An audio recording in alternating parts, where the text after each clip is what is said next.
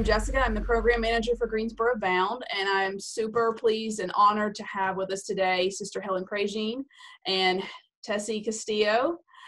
Tessie is the co-author of Crimson Letters, which I'll hold up here. There we go. Voices from Death Row. And then Sister Helen's autobiography here, River of Fire. I highly recommend both of these. They're very different reads if you haven't read them, but they are excellent. And give a shout out to Scuppernong Books if you're local. So just a reminder, as we move through today, when we'll get to a portion of the conversation where you, our audience, can ask questions. However, we're going to want you to chat those. And so if you open your chat box, if you would send those directly to me, so I should be listed under Greensboro Bound. If you'll send those directly to me so that I can see them and then ask them of our guests. We will also be joined in a few minutes by Lyle May. He is one of Tessie's co-authors. He'll be calling in to join us for a portion of the conversation. So I'm actually just going to go ahead and be quiet and turn it over to Sister Helen and Tessie. So if you ladies will just jump in and tell us, what a little bit about yourselves, if there's anything else you'd like to say, and then kind of dig into why we're all here today to have this conversation. So go ahead. I'll start with you, Sister Helen. Okay, I'm delighted to be part of this. I believe that writing experiences and telling stories can change the world. And that's what I see in the Crimson Letters. Really good writing. And as a writer, you can't help but rejoice in that. I never dreamed I was going to write a book, Dead Man Walking, much less two others. But you get thrown into experiences and you learn things. And there was just a desire in me to share, to take people there. So when I was part and witnessed the first execution of a human being in Louisiana in 1984, it was of Patrick Saunier, and it was by electrocution. I witnessed his killing, came out of that execution chamber. It was the middle of the night. At that time in the United States, I think 90% of people were all in support of the death penalty. The public had been made to be afraid, thought it was a good idea. Look at the terrible crime in cold blood. Pat and his brother killed 2 teenage kids. They deserved to die. The state did it. And I came out, and the first thing I did was throw up. I've been brought close, and I watched what it meant to take a human being, forget all the humanness in him or how he had developed and all that he was other than a murder, and you strap him down and you kill him. And it's legal, and often religion's brought in to justify it. But I knew what my eyes had seen. As a saying from Latin America, what the eye does not see, the heart cannot feel. And so then that night in the dark, throwing up in the parking lot outside Angola prison, I remember thinking, the American people are good people. If I can bring them close to what I've just witnessed, they are going to change about the death penalty. It's going to be a journey. It's going to be a lot of the ambivalence that we feel. And it was kind of like Elie Wiesel with the Holocaust. When you have witnessed something, it's a moral imperative to share what you have witnessed. And so reading Lyle May, that unfolding of his soul and his life, that's worth sharing with people. As Tolstoy said, nobody wants to read stories of happy families. You want to read about human beings that have real conflict and who change. So I'm delighted to be a part of this conversation. Thank you, Tessie, for getting in there and being part of it. And then for these great human beings you've met and allowing their voices now to go out to the world. Thank you. I'm also really honored to be here and never thought that I would be speaking at an event with Sister Helen, who I've been a fan of for many years. So thank you to her and to Greensboro Bound for hosting this event. Like Sister Helen said, I also got involved in death row completely by accident. I never thought I would be in this position either. Actually, my entry to death row was via a Super Bowl party. I was just hanging out near the food at a Super Bowl party a few years ago, and this guy wandered over. We started talking. And turns out he was a prison psychologist who worked specifically with men on death row inside of some prison. And in the course of our conversation, he let me know that for the very first time in the history of death row on North Carolina, the prison had opened up to allow volunteers inside to teach different classes like art and restorative justice to the men. So I decided to sign up to teach a writing class. And I remember my first day there, I was really scared. I had a lot of misperceptions about people on death row, as many others do. And during the course of teaching that class, I was just completely floored at the level of redemption and humanity and compassion within the men that I was teaching. Just every single one of them had completely different perspective on the world, and I just felt that those perspectives were so valuable to me and to my growth. So I eventually wrote a letter to the local newspaper, the News Observer, where I basically advocated for the humanity of people on death row. I said they're not the monsters that the public imagines them to be. And for that, I was dismissed as a volunteer, and my class was canceled. So I started writing to my former students, and again compiled this incredible stack of letters just bursting with insights on a number of different issues, and with remorse and with all of these really powerful things. And so I decided to propose writing a book to 4 of the people who had been on death row, who'd been in my class. And that is how Crimson Letters came about. And that's why I'm here, just to share those stories and provide a platform for them. All right, so Sister Helen, I want to come back to you just for a second. So I have read River of Fire, and so I know that's leading up to how basically your journey into advocating for the abolishment of the death penalty. Can you give us just a brief kind of where this book, stops, Dead Men Walking picks up? And I understand that you were you were asked to write letters to the gentleman. How did that actually come about to you begin that correspondence with him? Yeah, well, River of Fire is like the prequel to Dead Man Walking. It's Right. about the waking up I had to do, and I was like in a double cocoon. First of all, through white privilege and out in the suburbs, and good Catholic nun, right, and teaching out in the suburbs in a Catholic parish. But it was 2 things. It was also the spirituality where I felt if I just prayed that God was the one that handled the big problems of the world. And so I would pray for all the homeless people, for all the problems, but I said, I'm apolitical. I ain't getting involved in political stuff. I'm a nun. I had to wake up out of that to the real radical message of Jesus, which is to be there, as Pope Francis says all the time, as a field hospital out where the wounded people are. I was so separated. In my own city in New Orleans, we had 10 major housing projects. So the first waking was to get out of the suburbs, go into the St. Thomas housing projects, and African-American people became my teachers. And look at us right now on the cusp of this huge epic change where white people are for the first time really joining African-Americans in the abuse that has been experienced 400 plus years. Where have the white people been? We haven't felt it. We haven't seen it. So there's huge awakening, and that's what happened to me. Black people became my teachers. I'm then in their neighborhood, and I get an invitation to write a man on death row. I never dreamed he'd be killed, much less that I'd be there, and the journey then began. So River of Fire is all about waking up.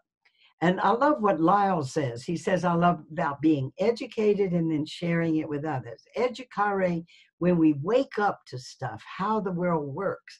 Where am I in it? What's my role in it? When we wake up about stuff and then we share it with other people, I just think that's a glorious thing to do. And I don't know a better way to do that than writing. Absolutely. So Tessie, let's come back to you. So you started this project and began to see kind of what these men had to say and the quality of what they had to say. So from there, how did everything come about? Tell us about the book and kind of your vision for getting that message, sharing these stories. Sure. So it took about 4 years to write the book. It was really hard because we're dealing with a prison system. They have no access to email. At the time, they had no access to phones.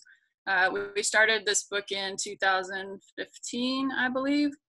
And at that time, death row prisoners were only allowed one 10-minute phone call per year, usually around Christmas time. That was it. So they had almost no contact with the outside world. So all of the writing of the book took place by snail mail. Just they would send me essays and I would look them over, provided very minimal edits. The writing that you see in the book, that's their writing. They are brilliant writers, every single one of them. And I don't take credit for anything that they wrote in there. And so I would provide minimal edits and then send it back, and they would have to rewrite all their essays by hand and then send it back to me again. And I would provide comments again and send them back, and they would have to rewrite them by hand again. And it was that way back and forth for about 4 years until we compiled the entire book together.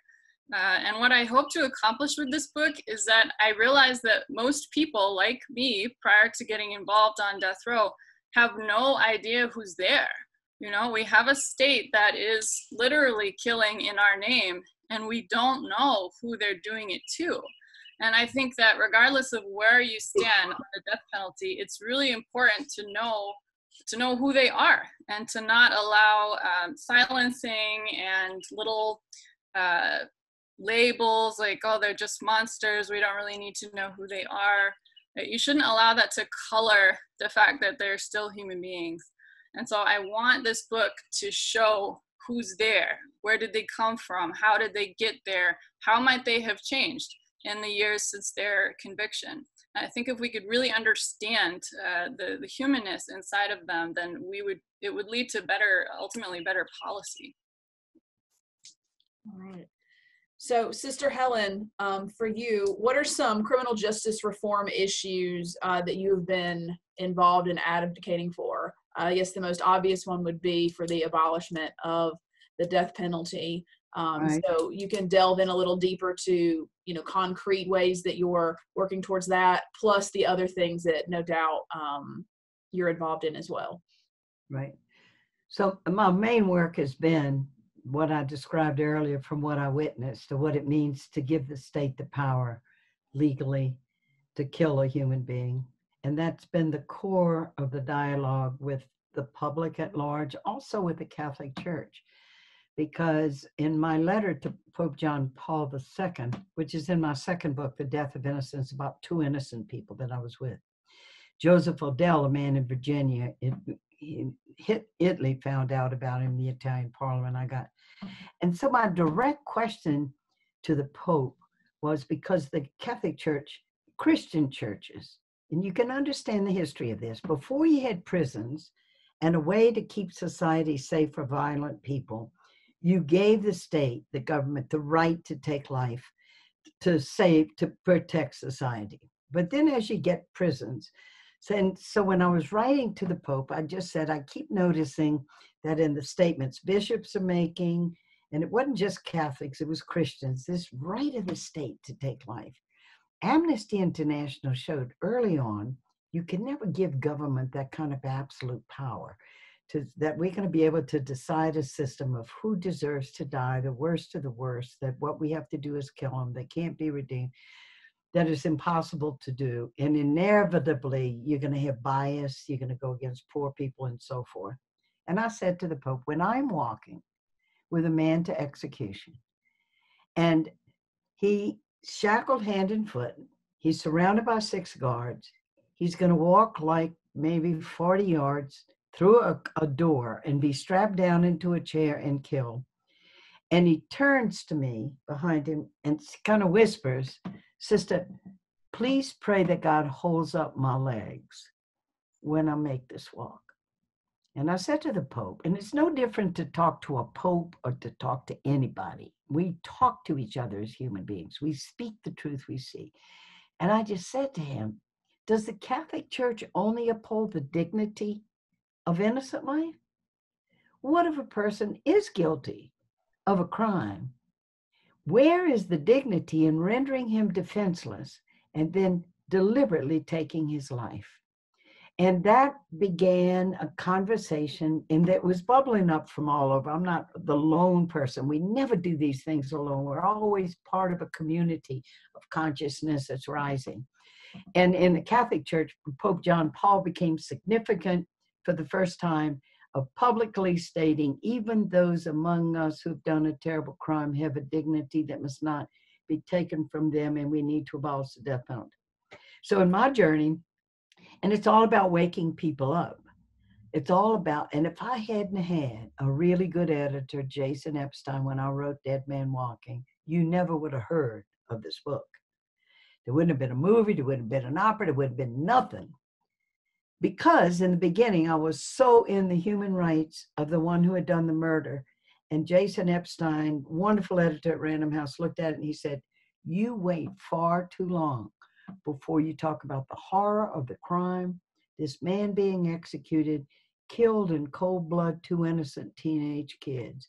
And if that's not in the first 10 pages of your book, where you stand in horror at the crime, and then gradually take your reader over into the humanness of what it means now for the state to kill, nobody's going to read your book. Besides, you're a nun, they're going to think, yeah, she believes in Jesus, she believes in forgiveness. They're going to expect every spiritual platitude. So he helped me shape that story. And the way we shape story is so important. You know, most people feel ambivalent about the death penalty. They think, well, if somebody killed my mother, if somebody killed my child, I know I'd want to see him dead. And we have a journey to make on that. That may be a big thing we feel. It's a moral issue. But how can we possibly entrust over to government that they're going to be the deciders of who needs to live and die? So first, always that we got to draw a line in the sand, and we can't let the government kill. And right behind that is we got to stop sentencing people to death in prison with life without parole sentence. Which means that you can never be redeemed, you can never change. And I'll just end with this little sortie so other people can get in here. But one time the warden at Angola prison, Louisiana, tough prison, said to me, sister, you know who by and large, what crime they're in here for that make our best trustees at this prison? I did know, and he said, those that committed murder. They were either on drugs or whatever. They didn't know when they got up on a certain morning, they were going to kill somebody. It's not a premeditated thing. Put them in a prison, and especially if you have things like writing programs, education programs, people change. And he said, they make our best trustees. So my whole thing is you can't give government that absolute power over life and death, and much less to think that we're going to have the wisdom and we're going to be able to do it right. And we know we're not doing it right. There are over 168 wrongfully convicted people now. But even of those who are guilty, look at the change. And that's what Lyle's story really shows. Look how this man, against tremendous odds, changed. And it throws you back on yourself. I mean, it throws me back on myself. I'm reading Lyle's story going, man, I had the most privileged childhood. I was loved. I had a great education. And he didn't have any of those things. And look what he did. And I think people like that are transformed despite all these obstacles are our real heroes. People like me, well, I better be good. I better do something decent. Look what I was given. So I'm going to go ahead and invite our audience. If you'd like to go ahead and start typing in some questions, we'll have just a few minutes here. I'm going to ask one more question for both Sister Helen and for Tessie. But again, if you want to have questions, please make sure that in the chat box you are asking directly to Greensboro Bound. That way I will see them and then can ask. And then in about 10 minutes or so, Tessie's gonna patch Lyle in and we'll be able to talk to him directly. So Sister Helen, I think, and Tessie, all with your comments are definitely hitting on a lot of just, it's important to share stories, and we build empathy through communicating and sharing these life experiences of just being human, and how that is all, just that ties us together. So just to dig in a little deeper to that, and whoever wants to take this one first, why is it so important to advocate for people on death row specifically? Because I think they are people who are sentenced to death we feel like, well, we washed our hands, we did our job, we throw them away. Why is it so important to not do that? And whoever wants to take that question first, and then I'll go ahead, and we're starting to get some questions in here. So go ahead. Go, Tessie. Okay. So I think there's a couple things here. One is that a lot of people, and I was like this too, have this idea that the people on death row are the worst of the worst criminals, that they've committed the worst of the worst crimes, that there's sort of this elite group of murderers who are somehow worse even than the other people who may have committed murder. And probably the thing I learned about death row and the death penalty in general, even as I've researched the system, that shocked me the most was that that's not true. That there are people on death row who've been convicted of pretty terrible murders. There are also people who have been convicted of equal or worse murders who didn't get the death penalty. And there are people on death row who never killed anyone at all. So I think that more than having a worse genre of crimes, you see people on death row who have much more of a tendency to be from very poor backgrounds, to be minorities. Many of them are illiterate, have mental health problems. They're, in short, the people who are the easiest to vilify and the easiest to convict. And that's how you've got on death, how you can see the people on death row. And one of my favorite quotes is by Dostoevsky, and it's about how you can judge the degree of civilization in a society by looking at their prisons. And I think that's so true. If you take a person and you judge their character by how they treat their friends or how they treat their superiors, that doesn't really tell you a lot about them. What will tell you a lot is how they treat people who work for them, how they treat the homeless people that they walk by in the street, how they treat people who they might think are less than them. And that is when their character will really shine. And as a society, the fact that we take the least of ours and treat them in the degrading way that we do when we put people on death row and deny them the right to change, even just say, you can't change, we're going to kill you, you can't change. I think that reflects a lot on us as a society and doesn't allow our true goodness and humanity to shine through as long as we have a system that does that. All right, Sister Helen, I'm going to go ahead. I have a couple of questions for you.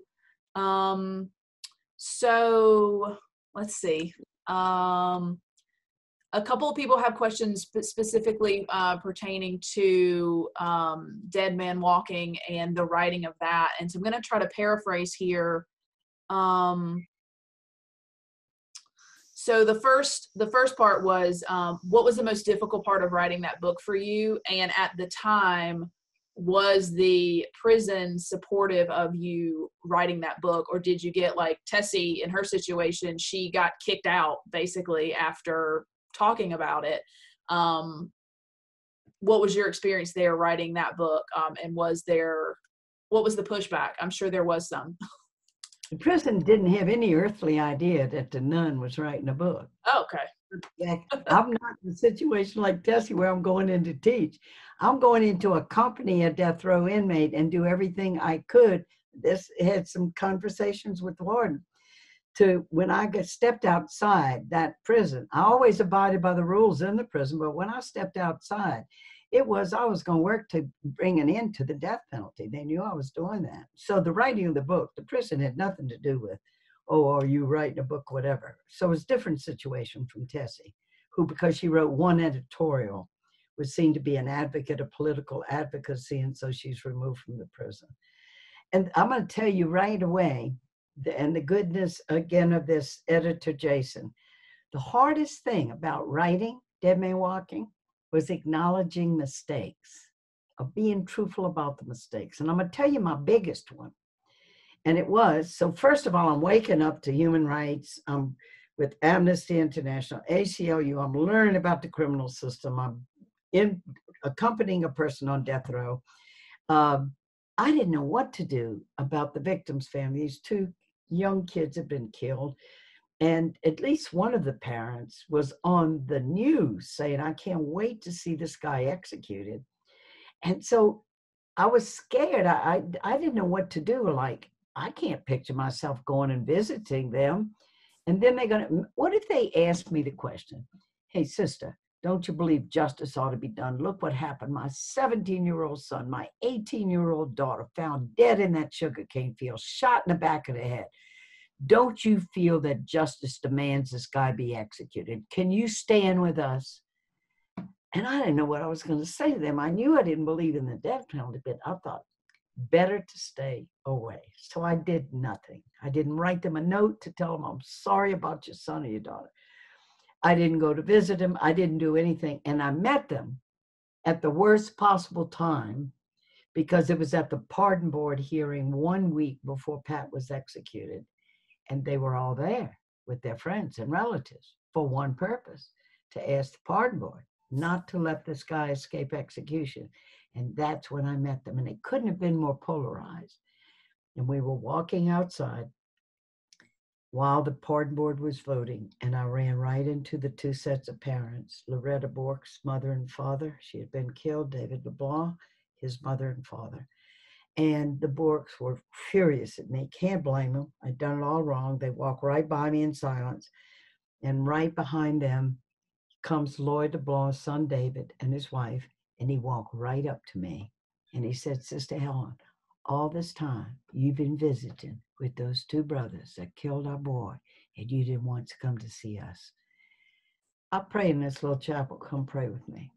And that he was the gracious one who issued the invitation. And so I went. And through him, he's really the hero of Dead Man Walking. I'm the storyteller. But when I was writing Dead Man Walking, I downplayed that I didn't go to visit the victims at all. And Jason Epstein, looking at the first, draft of the manuscript, said, you really downplayed not reaching out to the victim's family. That was a terrible mistake. And he looks right at me and he goes, it was cowardice, wasn't it? I mean, you were scared, weren't you? I go, oh, yeah. He said, look, when you write your book, don't just take people with you on the peaks of the waves where you did it right. Take them in the troughs where you made a mistake, because then you'll be credible. And when you read like Lyle's story, I mean, he is so honest about every single thing he ever did wrong. The transparency of his honesty draws you to him as a human being. And I had to learn that. And I had to have a good editor. So definitely that was one of the most difficult things that I had to. And so you grow when you're writing. It's a process of honesty you grow in, and to be able to reach out to your readers to take them with you in an honest way. All right, so another question for Sister Helen, and I just want to let our audience know, some of you are asking specifically about being able to start to write to prisoners on death row and things like that. I see your questions and we will get to that. I think that may be more appropriate after we actually hear from Lyle a little bit. And I think Tessie's in the process of connecting with him now. So Sister Helen, I just want to ask you in a generalized way, your vows as a nun, how is that, tied into all of this? I'm trying to find the specific question here, but basically knowing kind of where the Catholic Church was and where they have come from and where you are, but how did that affect you taking this issue on, knowing that there was not initially great support within your own community, and how your personal beliefs have transformed and moved on from that?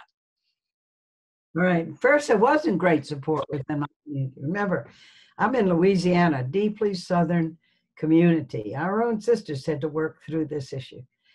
But relationship with the Catholic Church, one of the things that had happened in the Catholic Church was what was called the Second Vatican Council. It was the first worldwide global council of the Catholic Church, not to condemn heresy in other people, thinking we the one true church and all that. It was to relate to the world, and it called us to look at the signs of the time and get involved. And nuns especially responded to that. And so we had been freed up as a community to listen to the spirit within you, look at the needs of the time, and with the community always, but to start reaching out into new fields. And that's how I moved into St. Thomas housing projects. and then from there moved to death row. And it all unfurled like a rose. It all is very integral. Once you immerse yourself in situations where people are suffering and poor and there's injustice, you grow in it. My community has grown with me. So the Catholic Church per se, the hierarchy, is one of the last to come on board, because they're not that directly involved with poor people. I said that to Pope John Paul in that letter. I just said the more our hierarchy, our bishops are involved with poor people, the quicker they get it about the death penalty. But what you do is, just like we work for change in this country, you go to the people. And Vatican II had redefined the people. It's not the clergy, it's not the hierarchy, it's the people. So my mission brought me directly to the American people, the people in my church. It's when the consciousness of the people change that you get social change. And so that's what I was doing. So relationship, you got to understand about nuns and religious orders. There's a certain freedom we have as women that we can devote ourselves to the mission that we see as important. And you got community support under you. So my vows are vows that I share everything that I own with the community, and they in turn support me. Celibacy means I have the freedom. I don't have a husband. I don't have children. I don't have family. I'm a free agent to get in there with death row inmates, give myself over to them. And then obedience, it used to be obedience was you're a nun, you're a pious, good nun. You just simply obey your superior. You don't think. And then you start using your mind. You get in there, you do critical social inquiry and critique, and you get in there and you get involved. So it's a special dynamic that's in sisterhood and in religious orders that's different from the setup in diocese between a bishop, the priest, and those under the bishop. We have relationship, of course, with the bishops. It's not like we go do this on our own, but it does give you a special freedom as women to be able to get educated on stuff and to act. And Viva la Sisterhood, it's been a tremendous support to me. All right, thank you. Okay, I think Lyle is here with us. Lyle, are you there? Yep, hello. Hey, Lyle, thank you so much for joining us. My name is Jessica. We have Sister Helen Prejean here, and obviously you and Tessie are well acquainted. Thank you so much for joining us. So if you would just tell us a little bit about your background and how you've become such a strong advocate for reform despite having been incarcerated since a pretty young age of 19. So yeah, just tell us a little bit about yourself. Well, my name is Lyle May. I've been incarcerated since 1997 at the age of 19. I have essentially grown up on death row, and my advocacy largely comes from learning from my friends who have been put to death, learning from important people in my life, friends, certainly priests who have been kind enough to administer to us on Thursday Catholic Mass, but also through the opportunity of higher education since I've been incarcerated. I have managed to complete a associate's in arts degree with a social science emphasis through Ohio University in 2013. And when I reached that point and was given given my photocopied degree, I was like, well, what do I do now? What does this even mean? And it took a couple of years for it to really sink in, that while I had learned all these things in various courses, I kind of had a responsibility to do something with it. And I kind of found the avenue of writing. And it was in 2015 that I met Brian Stevenson, and he gave a talk here on death row. It was kind of amazing that he was even allowed in here, but listening to him discuss making the community proximate with the people it incarcerates really struck something in me, enough so that I felt like, well, that's something I could do, with my writing. It didn't happen immediately. It took some time to reach a point where that my writing was at least good enough to be published in journals. But with every publication, I felt a stronger sense of obligation to help the community understand that people on death row and in prison in general are human beings that they are in fact responsible for in many ways. Thank you. So the next kind of moving on from that is, how did you get involved with writing Crimson Letters? And then let's just start with that. How did you get involved? So Crimson Letters started from Tessie's journaling class. This is kind of an extension of a number of programs that then psychological programs manager Dr. Peter Coons initiated around 2014, 2015. And the journaling class was one of them. I signed up hoping to hone my writing and find ways to kind of dig deeper into the emotional content of my experiences. And that's kind of how I met Tessie. Crimson Letters developed kind of after she was kicked out of the prison and fired from her volunteer job. And it was this essentially this offer to, continue writing, but writing for a purpose, a goal of combining our collective experiences into this book that people could potentially learn from. And I saw this as yet another way to, bridge the gap between us and the community. So Lyle, I've read Crimson Letters and all of the stories, and they're the essays. I don't want to call them stories because they're very personal. And all four of you you have different voices and you have different things that you're saying. So collectively, and you can speak either as the whole book collectively, and then just from your own portion. What is the main message of this book? We are human beings, people who are on death row, who have been essentially thrown away by society. We are human beings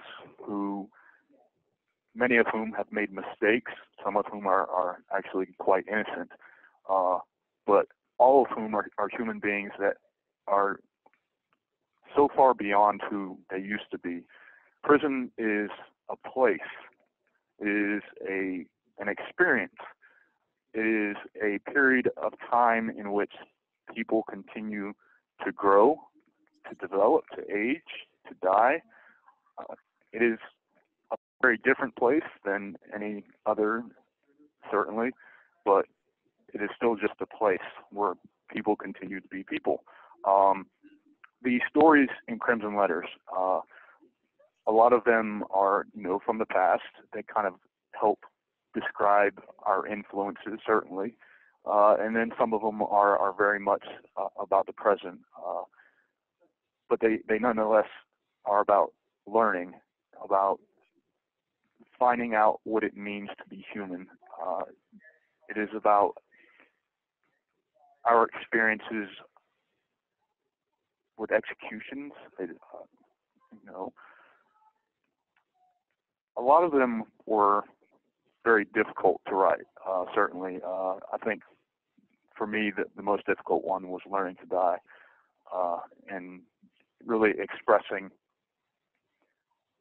just the unfathomable pain of losing somebody to an execution, of realizing that is the very fate that is intended for me, but also learning that even if that is my fate, I still have a life to live, though it's on death row. And that's a lot of where my advocacy comes from, because I just cannot imagine giving up while I still have life in my body. And that is a large reason why I write the way I do. Yeah, that essay, just on a personal note, was one that touched me, because I think that people, we take for granted that you get to know the men that are there with you as human beings, and then on some arbitrary date, that they will die. and you've witnessed that over and over and over again. And the repeated trauma of that, I think, might be, not even might, that is more than any of us would ever bear. To have to see people that we've gotten to know and trust and have learned from be executed, you know, at some point, and they have absolutely no control over that. And so I personally thank you for sharing that essay. That was one that definitely struck me. So just to take a breath from that, I want to move on to the next question, which I'll ask of each of you. So Lyle, just a little background. I don't know how much access you have to news. So I assume, or maybe I shouldn't assume, that you know about all of the protests that have been happening kind of here on the outside world over the past couple of weeks. Are you guys privy to that? I do. Okay. So, yes. All right. So with that, I'm going to start with you. So we here have been witness to extreme police brutality. It's coming to light. I watched a montage of sorts of footage the other day, and it was very hard. It was very hard to watch, and to just see that. And so with that, as I was watching it, I'm realizing that so many of the people committing the brutality, the police officers, are very rarely held accountable for their actions. And so in where you're at, do you think that it's true that people who are responsible for criminal justice, such as police, prosecutors, judges, and such, that they are held to different rules than the public? Yes, it's unfortunate, but they're You have 60 seconds remaining. a lower standard of behavior than the public. You do is you change laws. Great. Thank you very much. Lyle, here's some questions from the audience. Since it's 5 o'clock now, we're going to start taking audience questions, and it looks like Jessica's back on too. I'll direct this to Lyle, and then Sister Helen, if you want to follow up. How would you recommend people getting more involved with death penalty abolition in concrete ways? Okay, so to get involved in abolition and anything else related to the criminal justice system, I think it's really important for people to get informed. It's not enough to take your opinions. In fact, you should never take your opinions from politicians. You should always research your opinions related to abolition and the criminal justice system. And by research, I mean, read the experts. Check out what people like Brian Stevenson are saying, people like Sister Helen, people who have been really embedded in the efforts to kind of reformat and restructure this thing we call our criminal justice system. Some other very specific ways that they could get involved in abolition, as everybody knows, they have a right to vote, and they have a duty to vote. And it's not enough to vote in national elections. It's incredibly important to vote in local races, specifically for sheriffs, district attorneys, judges, city council, and these races occur virtually every year. And knowing who the people... You have 60 seconds remaining. Knowing the people that are involved in these races, or even what their policies are, is critical to really holding them accountable as much as they can be, and making sure that they're actually working for you. And those are just, some really basic steps that anybody can take. Get informed and then vote based off of that information. Thank you, Lyle. In my memoir that I just wrote, it's called River of Fire, and the opening epigraph is from St. Bonaventure. Ask not for understanding, ask for the fire. And my advice to people is start writing and corresponding with death row inmates, the human beings who are suffering under this. Make the personal connection. And I'm thinking, if I hadn't written to Pat Saunier, if I hadn't witnessed his death and accompanied him, that led me then, because I caught on fire. I caught on fire through the experience of knowing a real human being. And that's how you find out how the law works. That's how I found out he had crummy lawyers who raised no formal objections during his trial, which meant that no appeal court would take any of the issues of the constitutional violations that had happened. You got to know the law. And the lawyers, I knew nothing. Through him, I began to learn everything. And then what commits us to human rights, and then to be involved for the long term. We know a human being. We know somebody who's suffering it, and we learn as we go. And also, what's happening with victims' families? What is the involvement? What have these people promised that they're going to get from these harsh punishments of people or even their deaths? And so we got to care about them too. We got to care about what's victims' compensation in a state to help people get when they lose their jobs, they lose their focus, their family breaks apart, the counseling. What do they need? Get involved directly in some kind of way with real people. And then that relationship, as we follow it, will teach us everything. I think that's the fire. So I have one here from an audience member that says, how would you recommend getting started to writing a prisoner on death row, like specific organizations or websites that you might recommend? And can you speak to concerns about getting started, like reluctance to share your address or fear of them being executed, those kinds of things? Lyle, do you want to tackle that question? Sorry. Sure. Writing people on death row is a relatively simple process. All you need to do is go to the ncdps.gov website and look up the names of people who are on death row. Certainly in North Carolina, I'm sure there are registries in every state that has a death penalty.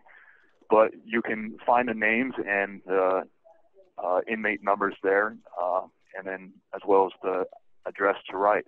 If you're not comfortable doing that directly, there is an organization within the local church, St. Francis of Assisi. They have a pen pal ministry headed by Jill Blaylock. You can contact her, and she can kind of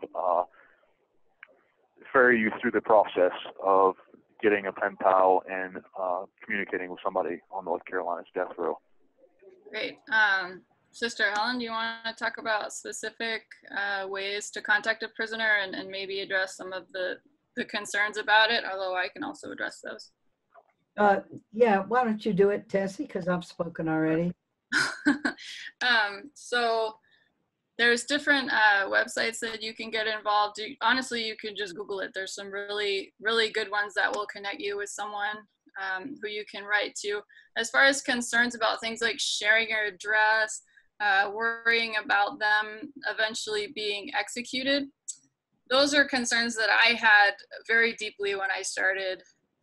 Actually, when I started writing to the guys, I opened a P.O. box so that I wouldn't have to share my address. But later on, when I developed a trust, I started sharing my direct address. So that's something that I think if you feel compelled to do it that way, or you're worried, you can always open a P.O. box.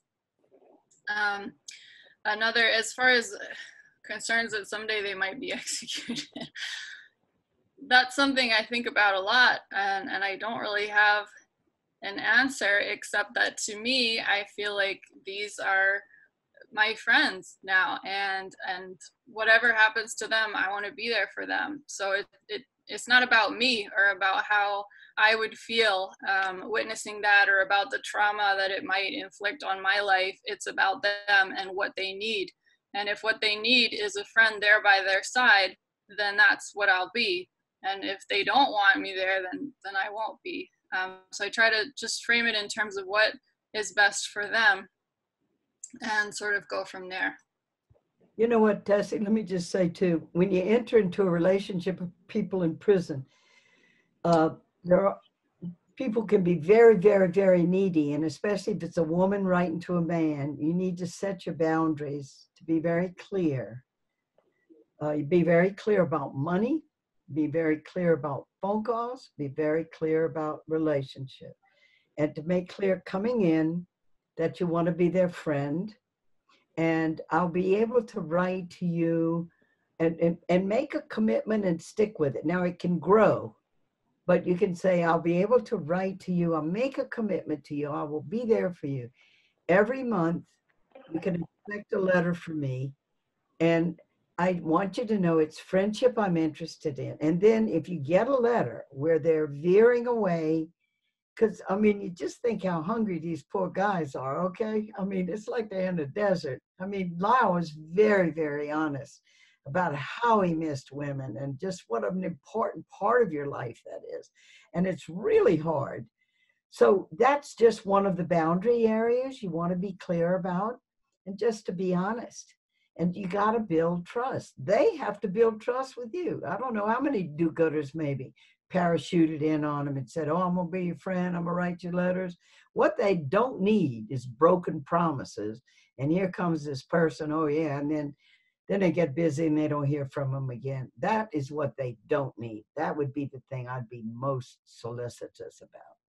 Yeah, I agree with that. In Crimson Letters, we actually talk about that in one of the opening chapters, that one of our co-authors, George, when I was writing to him, at one point made this plea with me that I make like a formal commitment to write regularly or I stop writing, because he was so scared that he was going to get attached to the friendship with me and that I would suddenly stop. So if you don't feel like you could commit to writing regularly, even if it's just once a couple months, then I wouldn't write to someone at all, because you can actually inflict real damage by promising things and then not keeping those promises.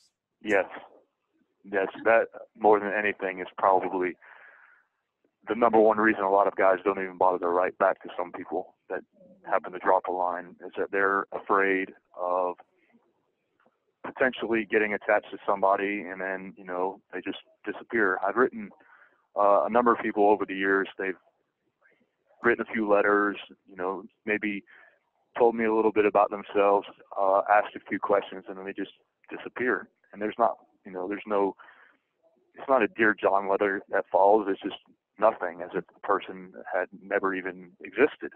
And that's hard to bear, because we have so few connections with the community as it is, but to, essentially be reminded that we're not worthy of that connection, if even only briefly, it's hard.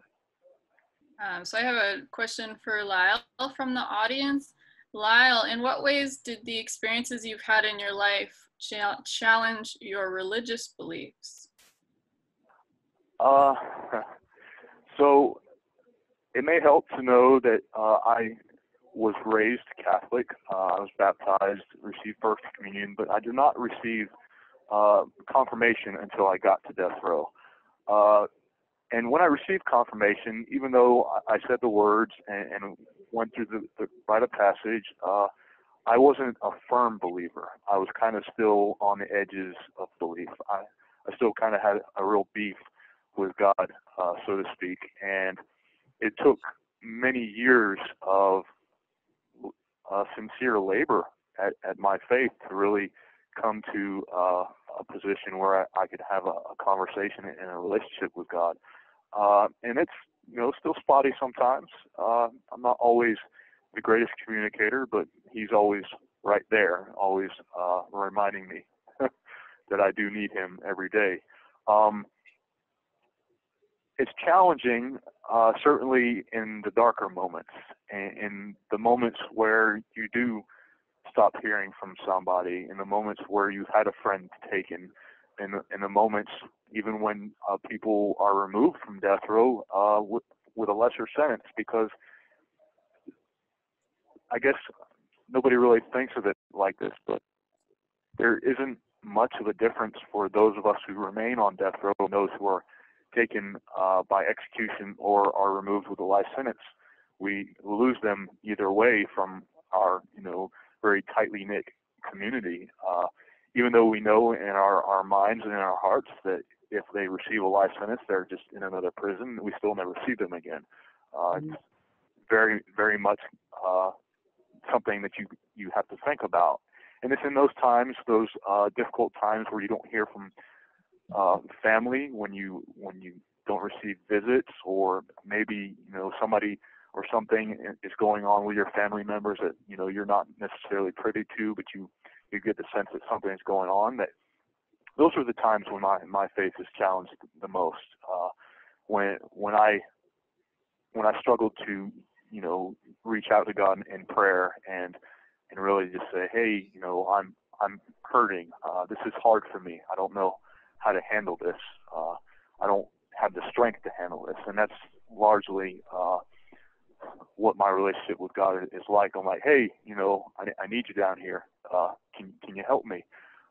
And you carry on, and then the next thing you know, you're going on about the life that you have, and you're existing again, and you've gotten through that rough spot. Thank you, Lyle. Sister Helen, a question for you, a little bit along the same lines. How do you find spiritual community as someone active in death penalty abolition and related progressive issues? It's sometimes difficult to find that in a conservative culture. My basic approach that I try to take to everybody is one of compassion. Even standing outside the dark after Pat was executed that night in April in '84, and I thought about the American people and all the people who said they was for the death penalty. The compassion thing was first just to say, they are good people. These are good people. They just are ignorant, and they've been made to be afraid. The political currency was running on, I'm tough on crime, and made to be afraid of criminals. They're not human like the rest of us. In fact, it was so strong as even to say, you can't trust these people to be put in prison for life. They'll kill other inmates, or they'll kill guards. They are scum. They're character. They are, evil. And people were made to be afraid. And when people are made to be afraid, they go along with things. I didn't believe. And I had myself as an example because I knew nothing. One good thing about being able to write a book and take people with you, all while Tim Robbins was making the movie of Dead Man Walking, he kept saying the nun was in over her head. And I was in over my head. I knew nothing about anything. And the gift of that when you go to write and take people with you is, look, I'm going to just take you with me, and I'll learn something, you'll learn something. And that's the gift of waking up into something, and then you write because you want to share it. And sure enough, if you look at the 30 plus years now of discourse, education, books written, people like Lyle, people being able to hear Lyle's voice and what he's saying, and being able to go and read his story in Crimson Letters. And people then grow and they change. And we have to say that about people who've committed murder. That's not all they are. As if any human being can be absolutized in one act of their life. We're transcendent in that. We can always grow. It's what redemption's about. And it's what we all are about. And so that's the way I approach it. So I'm going to tell you some interesting things along the road going into audiences across all 50 states. I don't know how many cities I've been to. This was the most interesting thing. The wealthier people were, it's not that they were bad people. You have 60 seconds remaining. Oh, I want Lyle to be able to speak, see? Anyway, it's just a lot to take them through the experience because they're privileged and they're removed. You got to build the whole fire. You got to get the kindling. You got to tell them the stories. You got to bring them there. The poorer people are, the closer they are to people in society affectedness, the easier it is for the fire to start. I began to notice that about people. Not that wealthy people were bad, but you just had a lot more work to do because they've been so insulated. You have 30 seconds remaining. This question is for Sister Helen and myself. It seems we're at a pivotal time when the public is questioning the basis of our criminal system and of law enforcement. How do you view this time we seem to be entering in the context of your work? You go first. Okay, I might have to stop if he calls in, but So actually this event is a really good example of this. We had scheduled this event before the events of the past couple of weeks, and it was supposed to be just about Crimson Letters, but we decided after this happened to tie it into current events.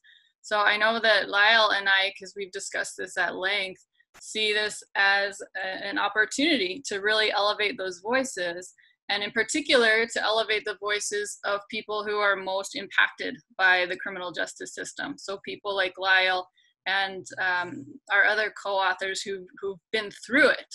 Because I think if you really want to measure your criminal justice system and whether or not it's working, you have to look at the people who are actually in it and not the people who run it. And so that's what we're trying to do here, is to elevate those voices. He's calling back, so I'm going to give it to you, Sister Helen. Well, and you can see the shift in consciousness. See, when consciousness changes, culture changes. And when culture changes, then laws and policies change. And we are in such a dramatic moment. 400, how many years? Over 400 years. The Black voices now, Black Lives Matter emerged in 2013. Kind of an, you know, people go, okay. And some people counted with all lives matter. What's a big deal about Black people? And when people are speaking like that, they are speaking out of ignorance. They also may be speaking out of their vested interest to keep things the way they are, because people benefit from systems in the way they are. But this has been such an explosion of consciousness. Look at this, 2 pandemics. One, this virus that nobody really knows how we contain it. We know how to flatten the curve on it and all. And it happens, and then boom, George Floyd happens. How many George Floyds had been killed ahead of him? But because that little video camera was there in that smartphone, because people could see the brutish cruelty of depriving him of his life, and what the eye doesn't see, the heart can't feel, all of America saw that, and the world saw that. And I noticed the difference when governors are speaking. They are beginning to connect the death of George Floyd to the legacy of slavery, the huge legacy of racism in this country. This is not an isolated incident. It's happening out of a legacy. So when you had Jesse Jackson's book, that the death penalty is legal lynching, when you look at how the death penalty is actually applied, that overwhelmingly it's when white people are killed and people feel outrage over death and you seek an ultimate penalty. Whereas people of color in this country are 50% of all homicides, and yet the death penalty is seldom sought. And so then you got to critique it. You got to look at what's the power structure, who's benefiting from this. We are in a seismic moment of consciousness right now in the country, and it is calling each one of us to become active citizens and engaged in social change in a way we never have before. And if we stand on the sidelines of history and just say, oh, look, it's interesting what's happening, but to get engaged with some kind of community organization, to let our voices be heard, and to get in there to help create change. And you know what I discovered about hope? The longer I was on the sideline just saying, oh, that's bad, I'll pray and ask God to take care of that problem. But boy, the minute I started getting engaged, the minute I put my hand on the rope and did one thing, that's when life flows through you and hope flows through you. Hope is not a wish. It's that comes from being active and letting the life flow through you. Lyle, I love the way, is he back on? Can you hear us? Yes. I can hear you. I love the way you talk about and seeing your friends executed, and who was the special friend that taught you? Was it Mule, or who was the other one that was executed? Said, live your life, really live your life, what you have to live it. And you got on to that you needed to live and to use your gifts to be a participant in life. And when life flows through us, hope flows through us. When we're just watching from the sidelines, it's so despairing and distressing, and that it's really, really hard. And the news is really in many fronts right now in our society. It is bad. Lyle, I have a question for you. So one of your best quotes, one of your best quotes from Crimson Letters is, "Over the years, I continue to lean on prayer and try to live my life as it should have been from the beginning. And as I go along discovering all of these wonderful things about life that I can no longer touch, taste, smell, see, and feel, I beg God for mercy. I plead with him to give my time here purpose beyond punishment." Can you tell us, have you found purpose beyond punishment in prison? And what advice would you give to other incarcerated people or unincarcerated about how to find purpose? The short answer is yes. I believe I found purpose, largely in writing, but also in advocating for people who don't have a voice or an ability to speak up. As far as advice goes, the only advice I can give is to live as you believe you should live, and to really help people. I know in prison it often feels, and it often is, that there is nothing. There's nothing to cling to. There's nothing to grasp on. You're very much at the bottom of the pit, where there are no handholds, and it is very difficult to get past that sense of apathy and fatalism that is very common, not just on death row, but in prison in general. And it doesn't help that the people who administrate the system, so to speak, don't want you to do well and don't care if you suffer. So a lot of it comes from this idea that I just don't like being told what to do. And to be told that I'm not worthy, that I can't do this, that I can't survive, that I can't thrive in this place where nobody is meant to, it really gets under my skin. It really makes me angry, because I firmly believe that, despite my adolescence and the various ways that I live my life in the free world, that this is still my life. This is still my chance to live like I should have lived. And a lot of what drives me is the fact that I know it can be done. And I know if it can be done, then I need to do it. And that if I can do it, then certainly other people can do it. And if other people can do it from death row, then there's no excuse for anybody else in prison. And if there's no excuse for anybody else in prison, there's definitely not an excuse for anybody in the free world.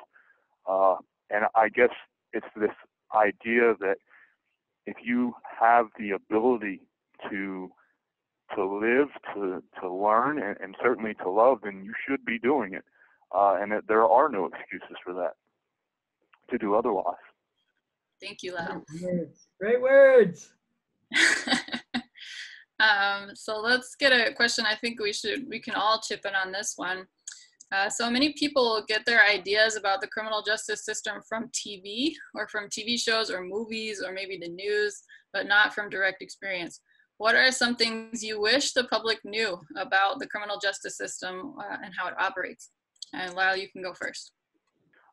Speaking of accountability, it is unfortunate that Hollywood has taken what has been a glamorized version of the criminal justice system and applied it in such a way that they sell it to the American public as if this is the way things actually work, when it is very much not the way things work. A lot of what you see on TV is so glamorized and fictionalized that it totally loses the idea that people who are affected by the criminal justice system are human beings, while it, makes impossible this idea that they could change, that they are worth consideration by the public, that they could potentially, or that they have the potential for growth. And it's really sickening in a lot of ways, especially from prison. I can't watch a police show. I just can't bring myself to do it because it almost never tells the whole story, and it's always one-sided. There are very few shows that have a criminal justice bent that are, honest looks at what it is to go through this system. And that's unfortunate because Hollywood has this really great platform that could be very instructional for the public, and it just isn't. Can I respond to Lyle? Yeah. Lyle, I just read this. It was really interesting in the New York Times, and this is why I say this is such a seismic thing. They just said how the network's now pulling off already some of the cop shows that when in the early 90s, crime actually began to go down, crime shows on TV proliferated. And the police were always shown as the hero good guys. Even if they had a black person on the police force, they never showed the systemic racism, and they never showed policemen being held accountable. Police were always held up as heroes. Or even if sometimes they got caught in situations where maybe they went a bit overboard, they go, well, he's just trying to do his job. And that gives a picture, a false picture, that the policemen are always good, the criminals are always bad, and the same for these prison things that they do. I mean, you just expect these criminals, and of course they're going after drama. See, they're going after blood. Drama is when you got life and death. Drama is when you got a really bad guy. I can see it's beginning to happen. There's going to be a shift in the television culture, and I think in the movie culture too, because we are being faced now, the systemic racism in the police force is so real. Don't be giving us those cop shows anymore that always show the cops as heroes. You're not telling the truth about society. And so you can see those shifts are happening in the culture, and I think it will affect the very thing that you're talking about there. I certainly hope so. Yeah, me too. I hope that one thing about Hollywood that they portray a lot that's actually false is the ubiquitous scene of a trial, which is where you have a prosecutor and a defense attorney and a judge and a jury, and a case is being heard, both sides are listened to equally, and you have your unbiased, impartial judge and jury who are making a decision about it. But what is actually true about the criminal justice system is that over 90%, that's 90%, of all of criminal cases never go to trial at all. So trial is only a tiny percentage of what the criminal justice system looks like. And the other 90% are resolved through deals called plea, which happen between the prosecutor and the defense attorney. So what it usually looks like is a prosecutor can take someone, again, often a minority, often a person who's poor, who's scared, who's just been arrested, and they'll say, hey, we can get you on 6 different charges and you'll get 20 years if you go to prison. And if you go to trial and we convict you, we'll put you away for 20 years. Or we can make all but one of those charges completely disappear. And the prosecutors have the authority to do that, to make any and all charges disappear. And we'll only charge you on one thing, and you'll just get 1 year, and we might even let you off on probation if you will just sign this document that waives your right to a trial and a judge and a jury. And that is what happens in 90% of cases in the criminal justice system. The defendant waives their right to a jury, often because they're scared and they're used and they're threatened with a sentence that is 10 or more times what they're agreeing to if you sign the document. Or they're promised other things, like if you sign this, you waive your right to a trial, we'll let you out today, and you can go home and go back to your family. And they're not told that when they sign that paper, they're going to have a criminal record against them for the rest of their lives. They're going to be denied employment, housing, scholarships, and a number of other things, the right to vote in a lot of states. So that's something about the reality of the criminal justice system that a lot of people don't know about. Lyle, we only have you for a few more minutes, so let's get some questions for you. if you could give the people listening on this call one action item to do when they get off the call, what would it be? You have 60 seconds remaining. I may be able to call back. Oh, great. Fine with me. Hold up. They only have one phone in the prison, so he has Oh, to God. negotiate with other people to use it, and they're allowing him to use it for this hour. It's very generous of the other people who are on the block with him. Oh, man. Yeah.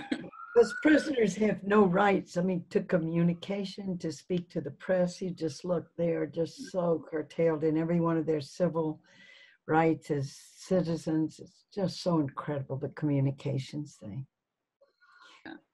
I think he got kicked off. So, Lyle, are you still there? I don't think so.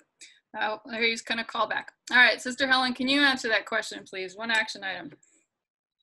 One action. No, I just want to stress the personal involvement in some way with people who are privileged, have never stepped inside of a jail or a prison system, to cross over and see these, like the way Pope Francis puts it, oh, he's back. If he's back, as long as we have him, we want his voice as much as possible. He's not back. I'm Not back working yet. on it. Especially for those of us who have been given so much.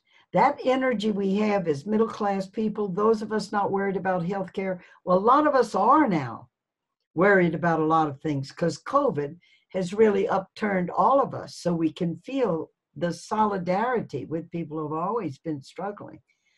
But to reach out in some way, you know, when Lyle said that, he reaches out to people to help them in love. That's what really redeems us as human beings. Whatever we're going through, when we reach out, we're made for relationships. We're made to get past this ego thing and the self-serving thing to be able to love others. It's our real purpose. And so in any way we do that. And there's so many needs now. It's not only people in prison. I mean, we have food shortages. People are hungry. To work at food banks, people need food. We have so many needs now in our society. And to do something, to pick up the rope somewhere. Is it with children? Is it with people in the nursing homes? Where is it? But get in there somewhere. Lyle, you back? It might not have worked. With having some trouble going back in. I don't think he's on. Okay. And just think for a moment how incredibly generous it is. How many calls do you get for the other prisoners to let him have this? Because it's an act of love on their part. Wherever you are, guys, thank you. So I want to jump in and have a question that I know you guys talked while I was away. You had started to kind of talk about how to contact the inmates, whether it's writing, but this may be more for Tessie when she's able to talk with us specifically about North Carolina. But Sister Helen, for those who are actually have, say, skill sets that want to volunteer directly in the prisons, what does that typically involve, and how many hoops would someone have to jump through to actually be able to enter into the prisons, to have face-to-face interaction through programming and such as that? Just want to say it's difficult, and hoops is the right word. Prisons generally don't want outsiders coming in. They run like an institution. They want everything. Anytime you set up an education program, it means extra guards or correctional officers. They don't like trouble. They don't like outsiders coming in. So just imagine going in, you're going to face challenges. You got to be associated in some kind of way with a group of people already doing it. So you got to do a little research. Is it a church group going in? Is it people out of the ACLU? Is it people, citizens who care about prisoners and prison reform? You got to go into your community, see who's doing what, and get in there. And you can't just expect you'll make one phone call or write one letter and they're going to say, welcome to our prison. We want you to come and teach a poetry class. It's not going to happen, and you got to fight for it. Is he back? There we go. I think Lyle's back. Are you with us? Yeah. Ah, Sorry. okay. I was laughing at the poetry comment. Right. Are people lining up to teach poetry in that prison? Oh, yes, yes.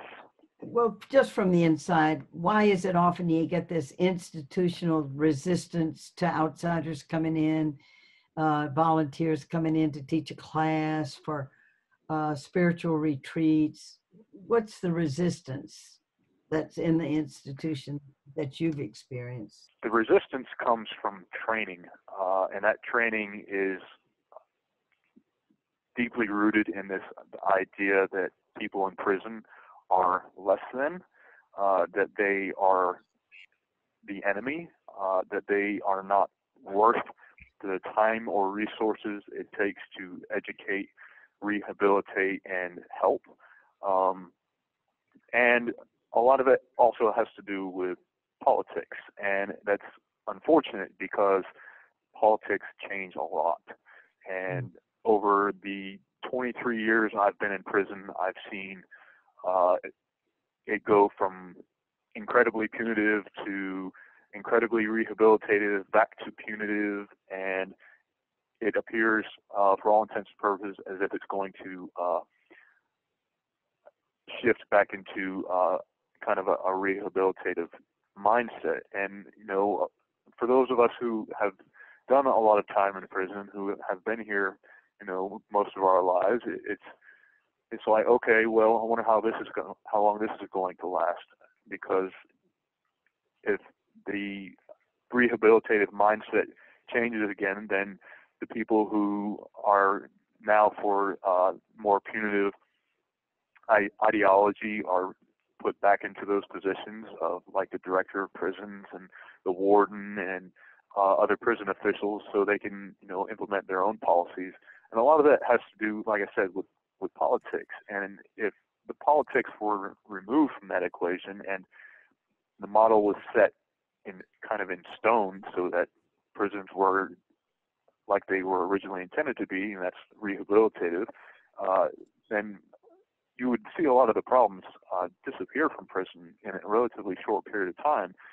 Violence would go down, fewer people would recidivate, and more people would learn, because that really is the whole point of prison, right? Not just to make the public safe, but to teach those who have committed crimes a lesson. But that lesson isn't being taught. What's happening is people are being incarcerated. They're being put in this box, and for relatively longer periods of time. And for those that get out, they've not learned anything. They've devolved, in fact. And then when they return to the communities, they have nothing to show for it and nothing but bitterness to go along with it. So a lot of the problem with that is the mindset of the people who run these prisons, who continue to make penal policy throughout the state and throughout this country. There is this idea that once a person enters the criminal justice system, they are less than. And so long as that continues, so long as that there is a disconnect that exists between those people and the general public, there will always be that problem. Lyle, there's some shifts happening, like you hear it instead of tough on crime, now we're beginning to hear smart on crime. There are shifts in consciousness happening about penal reform. Can you speak to that at all? Or do you see that at all? Yes. So the smart on crime movement, I certainly hope it lasts. If it was really going to be smart on crime, it would remove the politicians from that equation, but I know that's, you know, kind of impossible, at least for right now. We can certainly move in that direction. It's important to remember that being smart on crime means addressing it at every level, not just in the street with law enforcement, but in the courtrooms with judges and prosecutors. It means addressing it in the prisons, where reentry begins the moment you enter the prison, not the day you leave. And it's important to address it at the highest levels of those government officials who are dictating the policies that govern our prisons and govern law enforcement and, I should say, govern district attorneys, but nobody governs them, it seems. But yeah, Smart on Crime is about really changing the way that we deal in criminal justice and not returning to old models, but creating new ones. Right. The beginnings I see are like the alternative drug courts now. Instead of young people being sent to prison for a long time for drugs, you have a drug court and to help them deal with the problem. In Louisiana, we have a real decent governor, John Bel Edwards, and he looked at, in Louisiana, we incarcerate people for longer sentences than any other prison. Our country incarcerates.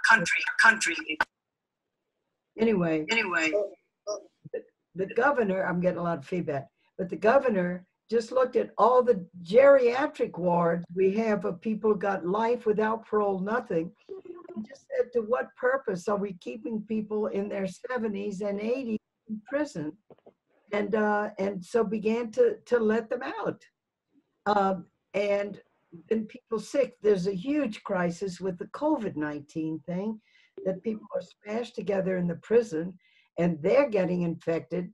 And we have 420,000 correctional officers and staff that go in and out of prisons every day, bringing it home to their families. So when the community can see there's interconnectedness, there's not these people over in exile and throw away the key, it doesn't affect us. We are interconnected. This is, you hesitate to call it a gift of the pandemic, but what's going on in prisons affects the community as well. You see anything there, Lyle, you want to comment on? Yeah, so I've heard a little bit and read a little bit about the drug courts, and those are certainly a great step forward. But it's one of those things that you see kind of fixing the fringes, so to speak. Yeah. If there is going to be this idea of being smart on crime, of really addressing criminal justice reform and, ending mass incarceration, then it needs to be inclusive and overwhelmingly systematic, for lack of a better description. And that means addressing the longer sentences, like life without parole. And this is one of those things where we have to stop pretending that life without parole is mercy, and it's not. Too many times people are being scared with a death sentence, and this goes back to what Tessie was saying about plea bargaining. Prosecutors will often use the death penalty to scare defendants into pleading guilty and essentially throwing away their lives and their rights for a life sentence that there is no end to. And that's one of the major changes that need to occur, and that is addressing throwing away people in prison. That's kind of what the parole system was originally intended to do, is create this mechanism for a second look, or a back-end review of any sentence. But in North Carolina, for example, when the parole system was abolished and that was ended, that hurt a lot of people, thousands of people, in fact. There are thousands of people in North Carolina prisons who will, in fact, never get out because of that. And in addition to the life without parole sentences and the end of the abolition of parole, there is this idea that longer sentences work, that they improve public safety, when the idea never came from an expert. The idea came from rhetoric of being tough on crime.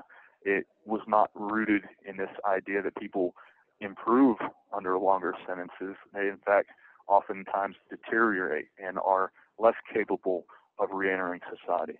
So if we're to be smart on crime, if we're to really change the way we think about incarceration, then there really needs to be deep and a lasting change in the way that we sentence people to prison. And there must be an opportunity to look at people who have changed over time. So we're a little bit short on time. So Lyle, I have one more question for you, and this is the one I believe that Tessie was about to ask when you had to sign off before. So, kind of parting thoughts for folks. If there was one action item that you wanted from folks after listening today, what would that be?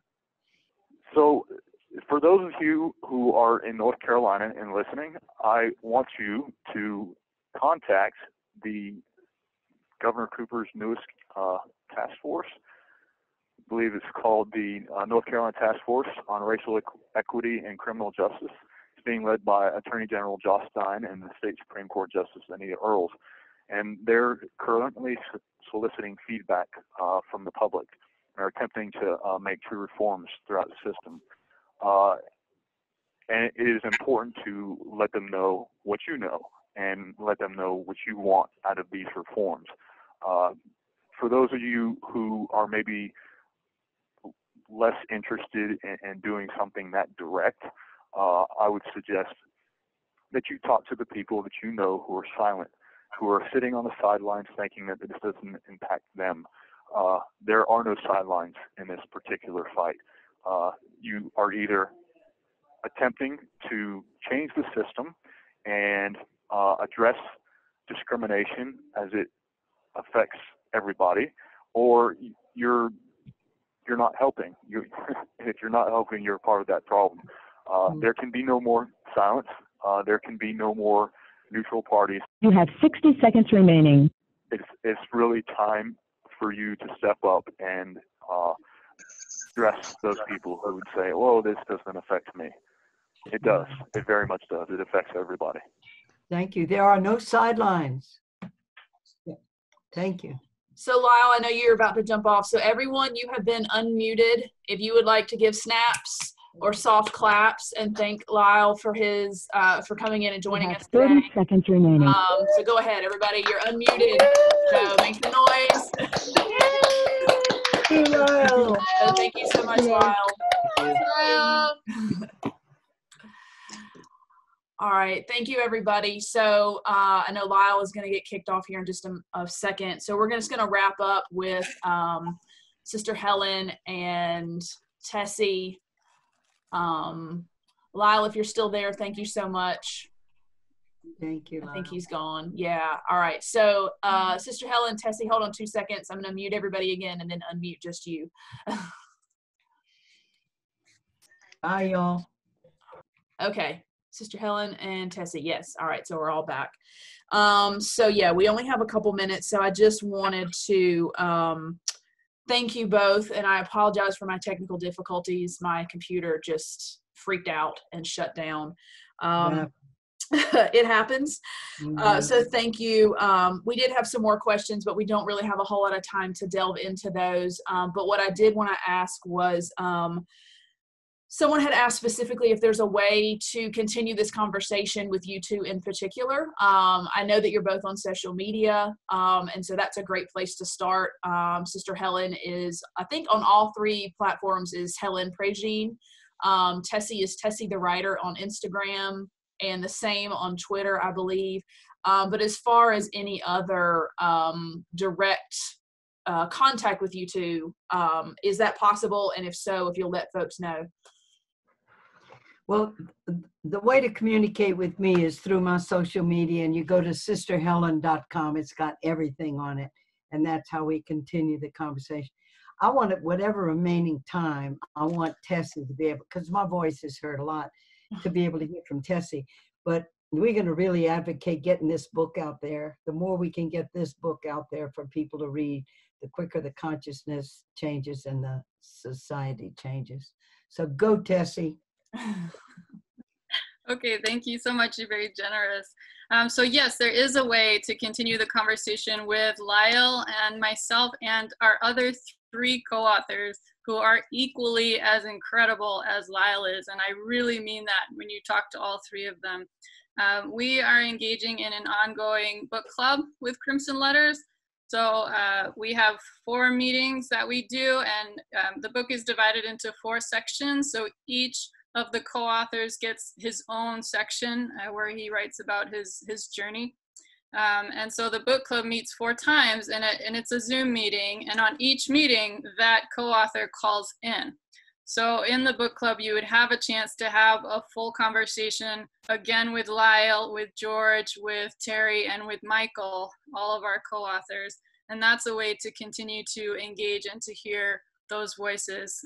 So I would encourage you to do that. The book club is free. You would just have to have the book, and that can be purchased from any bookstore. If you want to support your local bookstore, I really emphasize that, particularly if you can support a minority-owned local bookstore.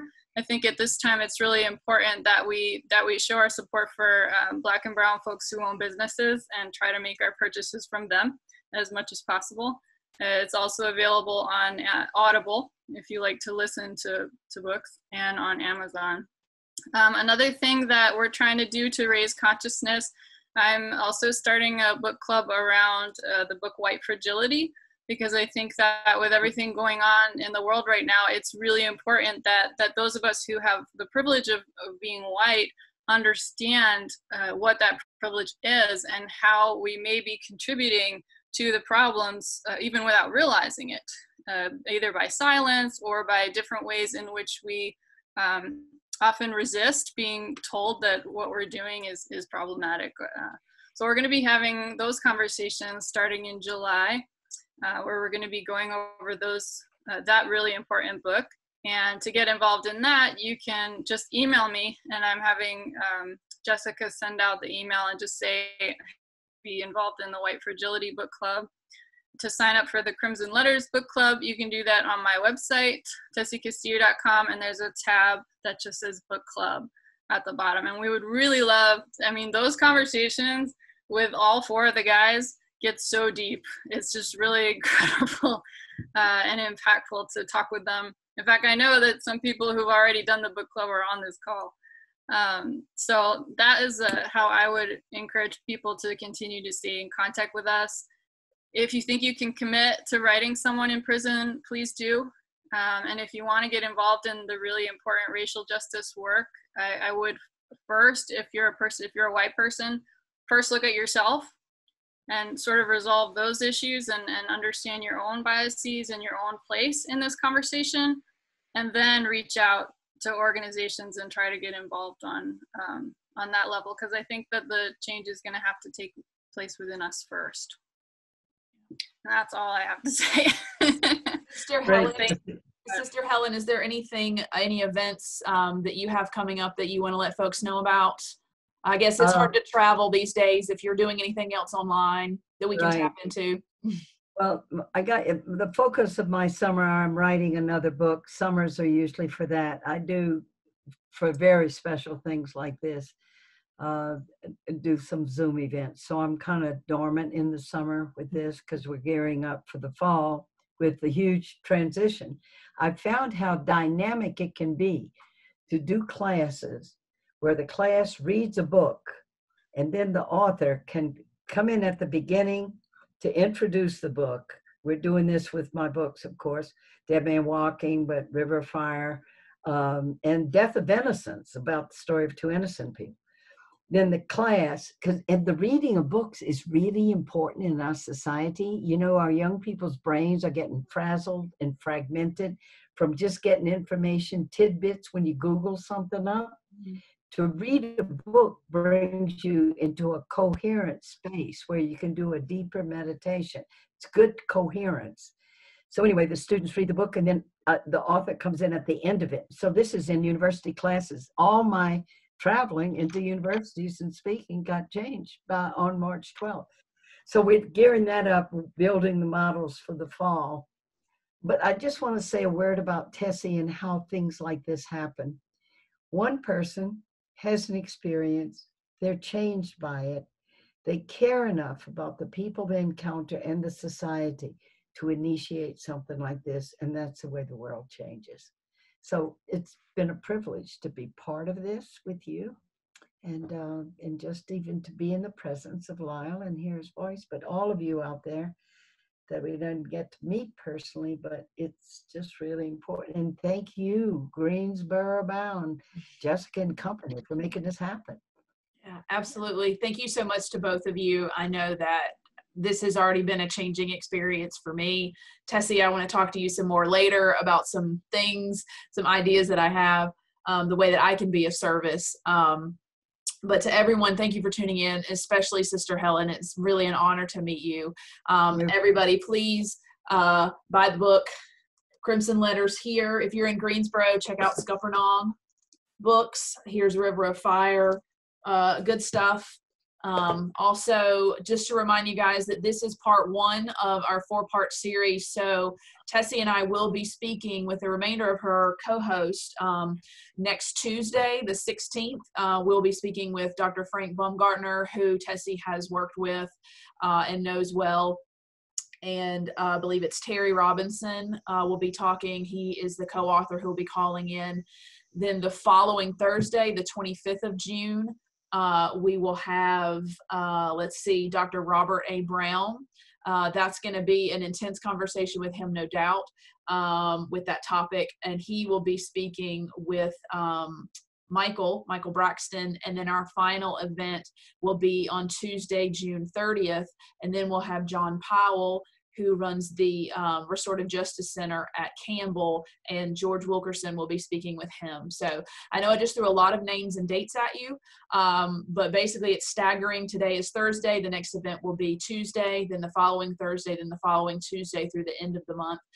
You can find that all on greensborobound.com/events. You can see all of the information. We also will have the topics that we'll be discussing with each of our special guests, and it will be similar to how we did today, hopefully with no technical difficulties. So again, I know that's a lot of information. greensborobound.com/events. You can find everything there. I'll also be posting links to Tessie's website, Sister Helen's website. Thank you again, ladies. I really, really appreciate your time and the work that you've done. Thank you so much. Thank you so much. All right, you guys, be safe, and we'll talk soon. Bye-bye. Bye.